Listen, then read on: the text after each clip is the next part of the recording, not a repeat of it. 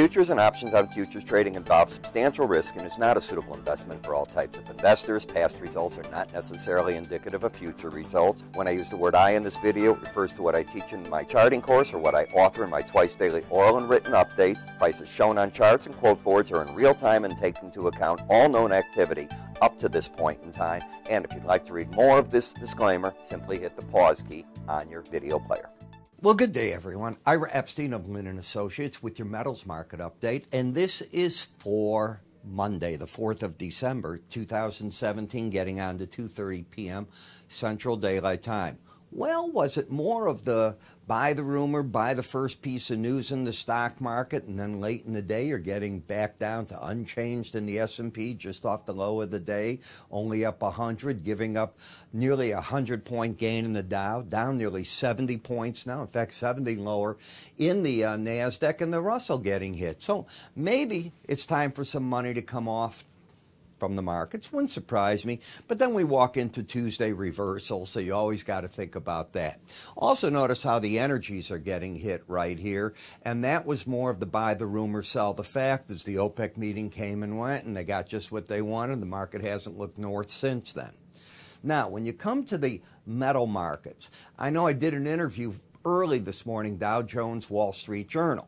And they were asking me what I thought. And I said, you got to pay attention to two numbers right now. And those numbers are the 100-day average of closes, which I think is super important. I'm sorry, 200-day, not the 100. Super important, a long-term number. And what the dollar, of course, is doing, and then the Bollinger Band. So let's go to the charts and you can see what I'm talking about. The first thing is, on the weekly chart, the market is what? It's in a down thrust. It's in a downtrend on the weekly charts. You've got a clear case of lower highs, lower lows. You're under the 18-day average of closes. So any way you want to look at it, I welcome you to. But on this chart, you'd have to get back over this 1300 area to negate that. Not saying it can't be done. I'm saying right now it hasn't done it. When we go to a daily chart, with today's action, you've got a look of the lower highs. You've had the lower lows. You're under the 18-day average. So what I use the daily area chart for is a visual about where I am. That's all I want to know from it. These are the charts I look at. I start going to the bar charts. And on the bar charts, I see a market that's been caught in this range here and caught in this range here. So let's call it the 1270 to 1305 level recently, that on the Feb gold, the market's been caught in. When I put on my swing line study, this is the same chart without it. This is the swing line. It's one of the studies I teach in my charting course. You've got a pattern of lower highs and you've got lower lows. We don't know where this low is going to end up. It could be lower tomorrow, or if the market takes out today's high, that might be it, and the market has then a different pattern. But right now the pattern's that. What's the risk associated with being short? Well, to break this pattern, you'd have to take out 1292.50. So to me, swing lines give me an idea of risk associated with the current area. So it's about $14 away. Now I put on the moving averages. For those of you that have been reading the gold reports when I write them, I've been writing that the 200-day moving average is a big-time number and one that the market is looking at. If I go further back on the chart, you'll even see it back there. 200 days of closing prices is almost a business year. So that's why so many traders look at it. That does not mean it magically goes down to it and has to turn up. But because the market is under the 100-day average, and if you'll notice on Friday you rallied up to it, failed, and within 24 hours you're back down to the 200-day, there seems to be a battleground that is shaping up right here. Close under 1273.10, and where might you go? Because you've got to view the market as in a downtrend here. Lower highs, certainly the lower lows, trying to hold on to support. The next potential support is the Bollinger Band at 1272.20. So we are in a zone where the market is, number one, in a downtrend. It hit its first support zone a couple of days ago. Now it's trying to do it again. And momentum is down, but in oversold territory. None of this is bullish, but it could be enough reason for the market to get a bounce. Got it? I don't see anything on this chart bullish at this point in time. When you look at the difference between December gold and silver, and you shouldn't trade the Deces, but because they're still active, I keep them up. March is where you should be. You can get delivery if you're in the Decembers. Well, the difference is up to 78, 76, which means one thing, that the gold market is still stronger than the silver market. You need more ounces of silver to buy an ounce of gold. And you see on the silver chart, the weakness of this is the market's driving itself down. Now, the lower Bollinger Band number is literally right here at 1635.60. I don't know where it closed today. I forgot to take a look at it before I'm shooting the video.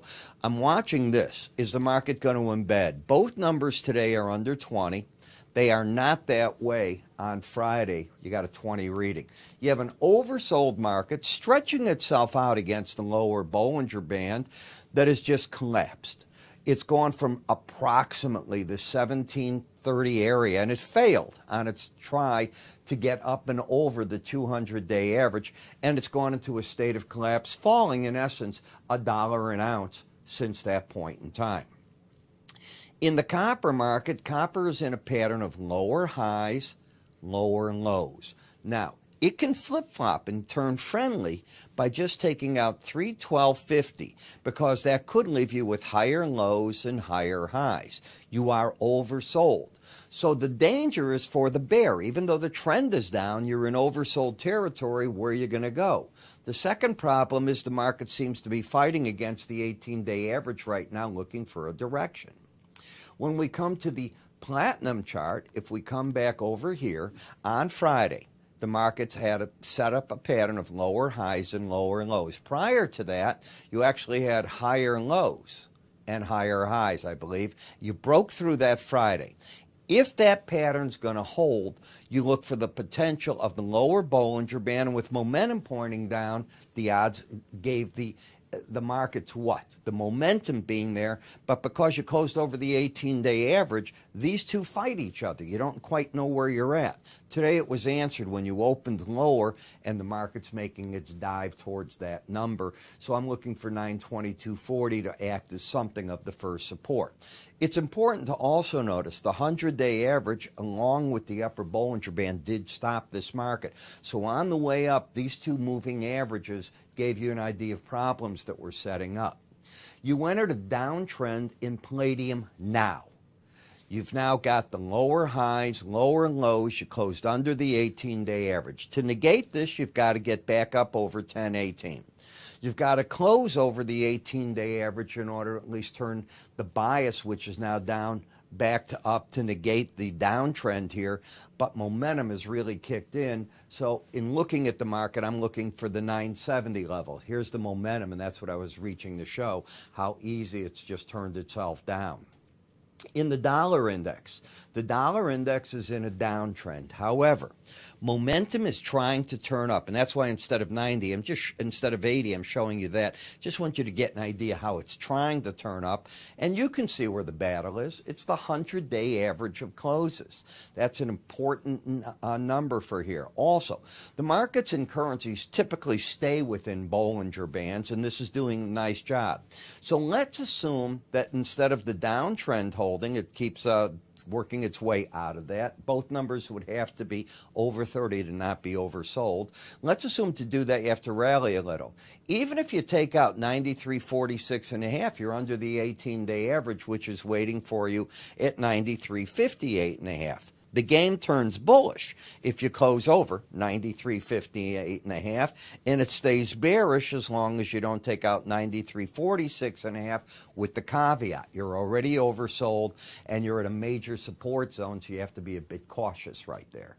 You know, I talk about these things that I do, and I make it sound, and I realize it sounds is fairly simple, and it should be. What I learned years ago, if you take charting courses and all, the more complicated they are, the less useful they are.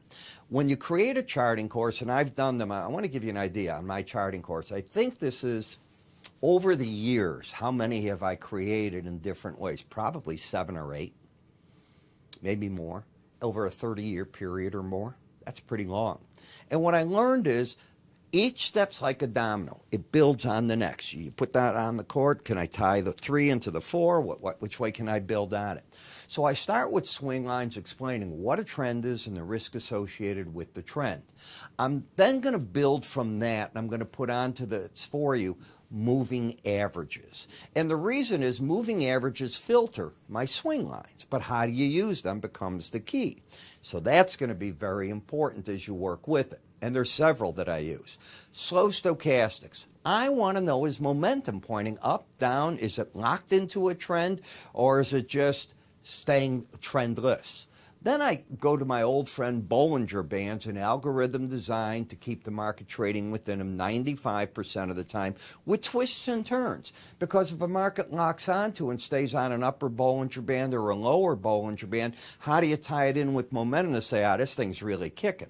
What about other profit-taking tools? Because I use window envelopes. You know, some people use pivot points. I find these pretty consistent too, window envelopes, and I've been using them for a long time, so I'll give you an idea how to work with those. You tie the whole thing together. It's 5 different indicators. I promise if you have a 16-year-old at home, they're going to get it. They're gamers today. They're going to get this. And that's what it is. I teach you to remove the name on the chart. So in the course, I write about markets twice a day typically. You're going to get that. You're going to get access to my morning video, which by itself, my subscription service for research, $60 a month. The charting software, $99. I throw the whole package together for you for $79.95 for you to give yourself a try with this. The full videos, everything's online, by the way. Everything's automated for you. We can even send somebody a gift from you, whatever way you want to go. Do you have to start the course right now at Christmas? No, you can buy it now, take advantage of the pricing, because it's going to go up in 2018. That's a guarantee. That's not a price prediction. It's a guarantee. I'm raising the price. So I'm raising the price, giving you a discount off the $79.95. I think it's a pretty darn good value for Christmas time. How do you get it? Okay. You can either call my staff, they'll handle it right on the phone for you, and they'll start it when you're ready. You can go online, buy it, just write us a note anywhere. We will pick up on it. We'll also call you after you buy the course and get you all set up, and you can decide when you want to start that. You can click up here if you're watching me on YouTube. Click that form. It'll take you right to the page you need. And yes, we have a fax page and everything on our new website that really teaches you a lot about the course, what you're getting yourself into, how easy, I think it is easy, to learn these steps. And from there, you have the building blocks to take it wherever you want to go. In the meantime, I'm Ira Epstein. I thank you for watching. The code word when you buy it, you're going to need it, is Christmas with an X. XMAS. That's what gets you the discount. I'm Ira. Thanks for watching.